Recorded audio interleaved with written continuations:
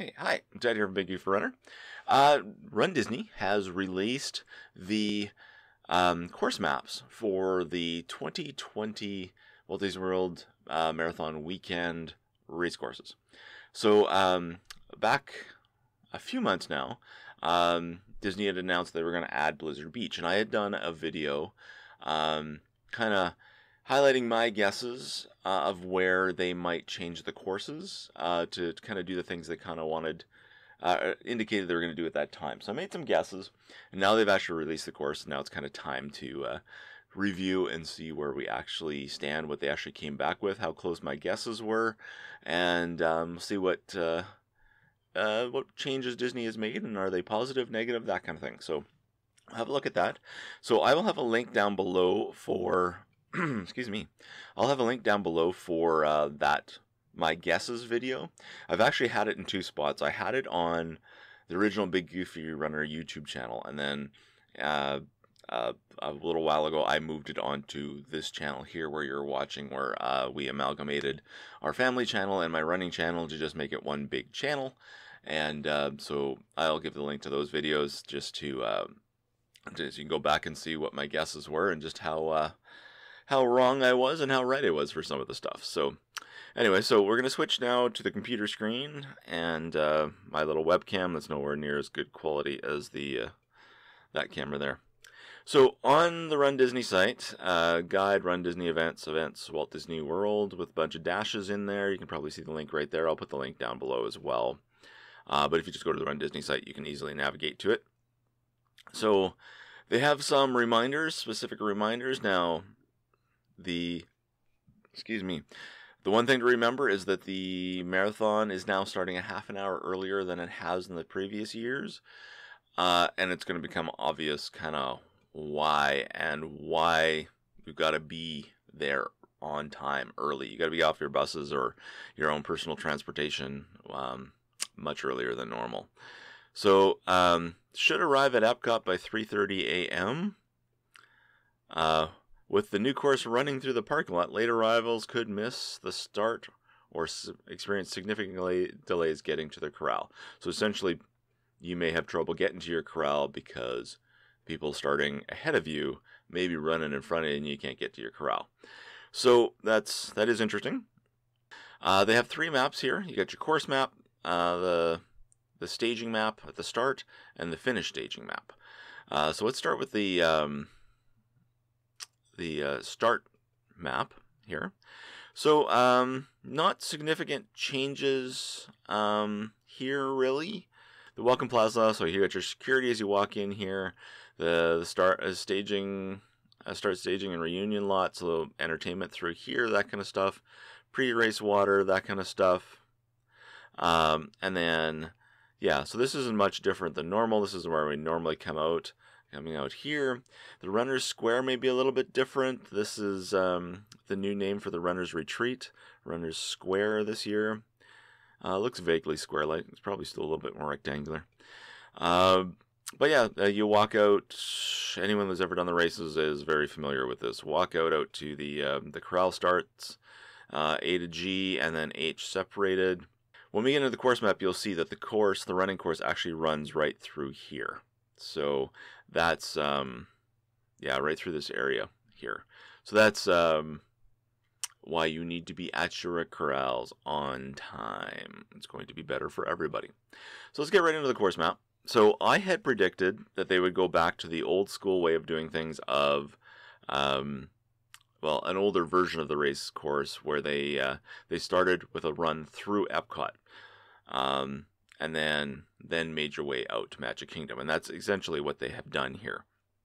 When I did my my guess video, the map I looked at had a split route through Epcot. So there was two different paths through Epcot to try and reduce some of the congestion. They haven't done that. So we're going to have to really hope the corrals work to get through this properly. So let's hope. Yeah, so you start, we had the corrals there, so starts here, and coming back through the parking lot, basically entering Epcot at about 2.3 miles, I would guess. Now it looks like it's probably a little bit around the back side, so we're technically in Epcot, but we're in the backstage area here. I believe, shoot, I can't zoom in any more than that, but I believe that right here is the kind of the backside of the Living with the Land stuff. Based on the shape of that, that looks like the geodesic dome. So similar to last year's, the 2019's half marathon, near the end of the course, you do a little run through the backstage area. That looks like that's what that's going to be as well. So it's definitely a different course through Epcot than what it was for the 2010 one that I was looking at. So it looks like probably about mile 3 is when they'll bump us into part of Future World. Probably that looks to me like it's near Imagination Pavilion. Then we'll do a little bit of a run through there, just to get a taste of going through World Showcase. We'll get to see Mexico Pavilion before they bump us back out. So the little inset here gives a bit better look.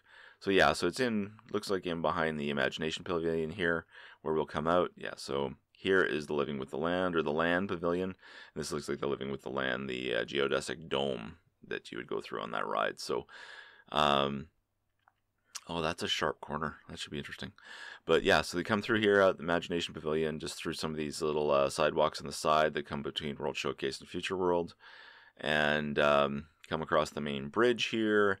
Just touch the edge of World Showcase, go past Mexico, and then out.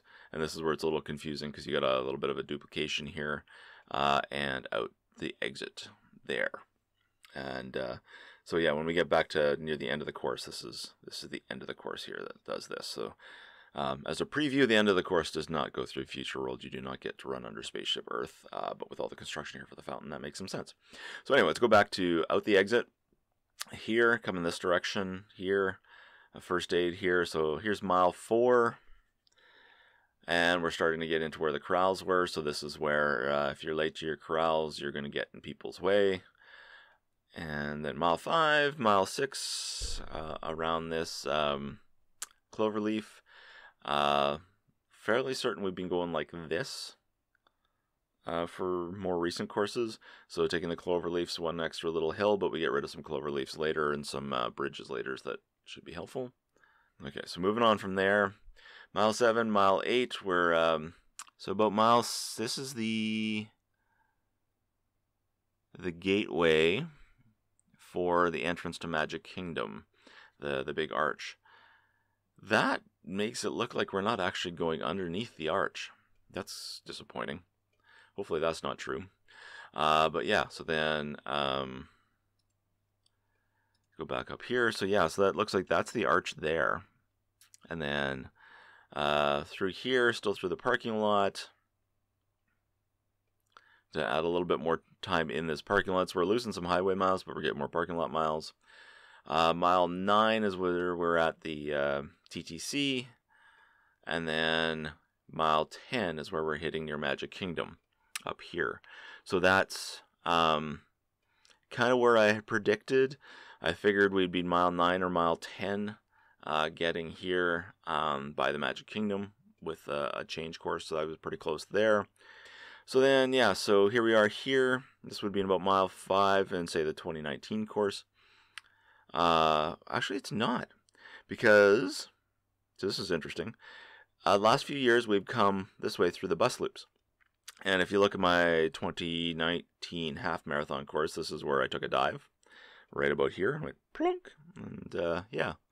So we're going to bypass through the bus loops and instead go back through this back entranceway, which is the older way of doing the entrance to Magic Kingdom, which is always kind of interesting. I mean, this is the old way, or the last couple years coming through here and coming through the main gate. It kind of opened up and you see the tree a little bit, and then you get a close angle coming in to see the castle here. But this is kind of cool too, because you don't get a hint of the castle. You come in, you see the big Christmas tree will be up.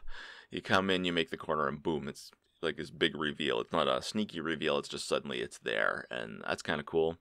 That will be interesting though, because even with the half-hour earlier start race, the extra 5 miles before you get here, I suspect there'll be fewer runners that get to see Magic Kingdom in the pre-dawn period where it's nice and like you get the nice blue, deep blue sky and the lit up castle with all the Christmas lights still on it, things like that.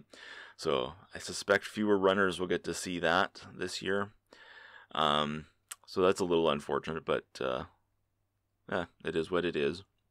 You still get to see it, and you still get to run through the castle. So yeah, so looks like most of the course through Magic Kingdom is standard. Tomorrowland,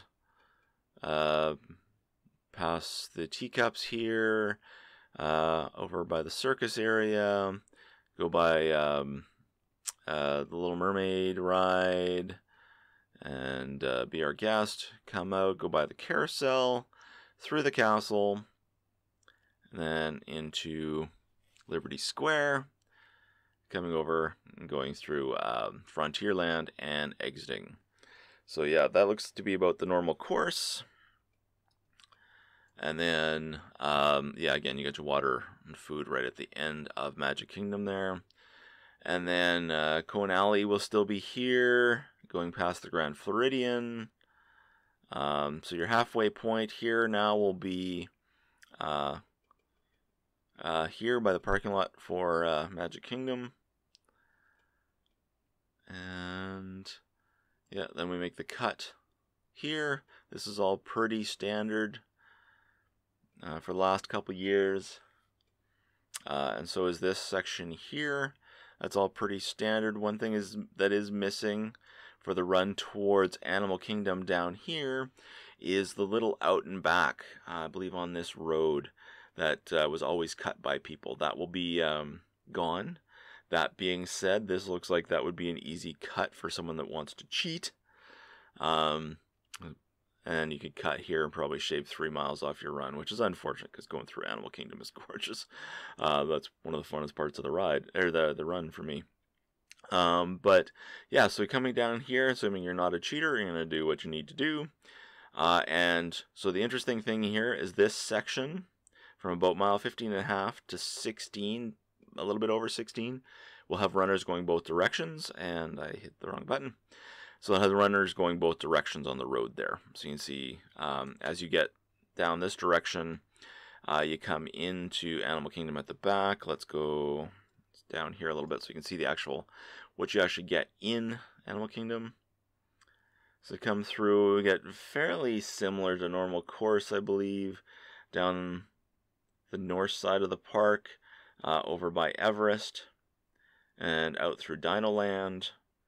And then instead of, once you get out of Dinoland, you come out of the park. It used to be you would make a right-hand turn to kind of go out by the parking lot out here and cut through the parking lot and come down here to make the big run over to ESPN. But we're not doing that this year. Instead, we get this go backwards, and I hear about mile 18.25, 18.33, you'll get into traffic going the other direction. This corner here back to 19, and this is where we start our run towards Blizzard Beach. So this is where from about mile 16 on is about where I was quite a bit off on my predictions. Mostly because I assumed that we'd still get some of this highway down here, and we didn't get any of it. I did not expect Disney to do this loop back. I just assumed we would go down here and then do a cut up to Blizzard Beach, not this little bit of a mess we're about to get into. So yeah, so there's coming down through here, mile 19, coming towards Coronado Springs, mile 20 here. Water stop, and with the water stop and this mile 22, people coming back the other direction, there's another opportunity to skip. So if we're totaling that, people want to skip, we've got 3 miles they can jump here, actually probably 4.5 or 3.5 here. They can probably skip another 2 miles here. So now we're about 5 miles people can jump away from. That's kind of sucks. And then, yeah, so here we'll have both runners going both directions on this road here. Heavily cutting off Coronado Springs, but I think just because of the way this will go, the runners will be on the south side of the road here, and the north side will still be available for in and out traffic from Coronado Springs. But yeah, so we get down here, mile 20 on the road here, and where I had hoped or predicted is that we would come in down here. Now, one of the reasons I had thought we were going to come down this way is to come down this off-ramp by the McDonald's here, and then come in and come into Blizzard Beach from this angle, essentially.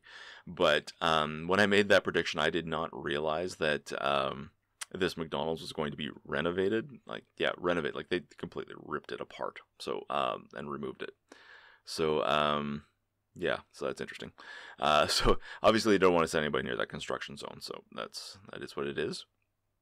And then yeah, so what did they actually do? So they brought us in from this direction up here in the north, and so it's coming in one side of the parking lot, and we go into over here, this area over here. So that's not the main entrance. We will enter through a different back area. And you get a little bit of a taste of going through Blizzard Beach, but I'm not sure what much we will actually get to see. Maybe just get some glimpses through the park here. We won't get much time in here at all based on I'm not sure how well to scale this is, but this is just, it's going to be less than a quarter mile in the park itself, I think, but it is different. So, and we get to miss ESPN, so I'm not complaining. I'm just would like to have had a bit more there. And then come back out. We'll come out the main entrance from Blizzard Beach there. And then I was correct here, coming through here, making the run past Coronado Springs, completely bypassing ESPN down here. So I was fairly correct here, but I had us at about 22 to 22 and a half miles at this point, leaving room to maybe do more Hollywood Studios. They have now instead taken less Hollywood Studios. Now, last few years, because of the Toy Story Land and Star Wars area, Galaxy's Edge construction, they have cut down heavily the amount of running you get in Hollywood Studios just to avoid that construction area. Well, now that Galaxy's Edge is super busy with the second ride now being open, they are now avoiding pretty much all of Hollywood Studios. So we'll get to come in here by the amphitheater where they do the Beauty and the Beast, and you come past Tower of Terror, Rock and Roller Coaster, and the last couple years the shortened route at least taken us down here to the main street and then out. So we're actually getting that much less Hollywood Studios than we normally get. So we'll get a taste of Hollywood Studios, and then standard from there out the parking lot, and then on the pathway towards the boardwalk. So yeah, so this is on the pathway out towards the boardwalk, and this is pretty standard. Last year they did make this change. Last year or the year before, they made this change. Now, traditionally, after mile 24, you'd come along, you'd bypass this corner towards the boardwalk, you go across a couple bridges here, and you'd run in front of the Yacht Club and Beach Club resorts. And honestly, that stretch, that like less than a quarter of a mile, has been like, is what has cost me a fortune, because I just love that section. But they have now changed it, so you make the run in front of the boardwalk instead, coming back through here. I'm not 100% sure why they've made that change, but they have. Maybe it's a little bit more congested right here, that one section, and they figure this is less congested on the boardwalk. I'm not really sure. And then, yeah, we go towards Epcot. So there's the entrance to Epcot up here. That doesn't look to be significantly different. I was looking to see if there was going to be much changes there, because the new Disney Skyliner station is there, and this is not obvious that there is any change. it still looks to me, you know what? If I read this right, like this is England right here. Here's the England pavilion right here. Normally we would come in this backside over here, just cut off the edge and come across here. This to me reads like we're going to be going through actual International Gateway instead of this back area over here. So I'm not sure if this map is correct. Yeah, because if you look up on this one, here's England here, here's Canada, and here's the one special building used for special events. And normally we would cut through here, just on this far side, or just on this side here. And that's not happening. This looks like at International Gateways where they have their water and first aid stop, and then we'll go right through International Gateway. That is very different. That's cool. We'll see how that works. I mean, yeah, we've gotten a lot of extra behind the scenes, so a little bit less, right, going through Epcot. It's not so bad. And then, yeah, we'll hit the standard run through most of World Showcase. And where we end up with the deviation is instead of continuing on, this looks like it's between Epcot, or between China and Norway. We'll make the cut out. Which, yeah, normally we'd go past Norway and Mexico, come do the run straight through Future World here, and go past the Spaceship Earth, and then kind of run out through the bathrooms, and then finish. So instead, we will, after China, make the cut out, and then we'll have the little part of the course that will be shared with between mile 3 and mile 4. Yes, a little part of the course that is shared between mile 3 and mile 4, and then continue out mile 26 and the finish. So there is definitely lots of changes in the course. It's a mishmash of taking the ideas from some of the older courses where you got the early Epcot, mixing it with some of the courses that have been standard for the last little while, and then adding some new elements, mostly probably to get around construction, areas where they know they're going to be congestion like Hollywood Studios. It's not runner congestion, it's just congestion with other people. So just other resort guests and things like that. So it should be interesting. I would have liked to have had more Blizzard Beach than what's provided. Definitely would have liked to have more Hollywood Studios. I don't know, there's definitely lots of capability of course cutting, which is unfortunate, back and forth, where people will just kind of, people that are just there to get the medal and don't care about anything else will still do some cutting. So yeah, too much ability to cut. That's unfortunate. But positives, yeah, like no more ESPN. We do get a taste of Blizzard Beach. They didn't remove anything from Magic Kingdom, so that's good. The little taste of Epcot in the morning is kind of cool. I'm not sure as much as I would want, but considering the construction in Future World, I can't see how they could have given us more than that. That being said, I could have seen giving just a bit more Future World, or a bit more, giving us a bit more of World Showcase by sending us through, even where we leave early on by Mexico. If they'd given us that as the exit for the end of the race, we would at least got a little bit more. We got, Norway would have been included in the run there too. But yeah, so I mean, it's going to be interesting. It's still needs to be seen whether it's an interesting good or interesting bad or a combination of. My main concern is the start corrals and the overlap of the course around the start corrals. That's going to be interesting, and it's going to be, I'm going to wait and see what that's going to do, but it's something different. I'm going to go do what I got to do on the course. And but yeah, anyways, it's going to be interesting, and I'm looking forward to the race in just over 4 weeks.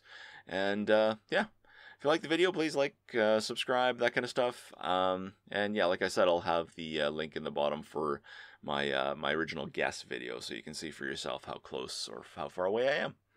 Thanks for watching. I'll see you on the course.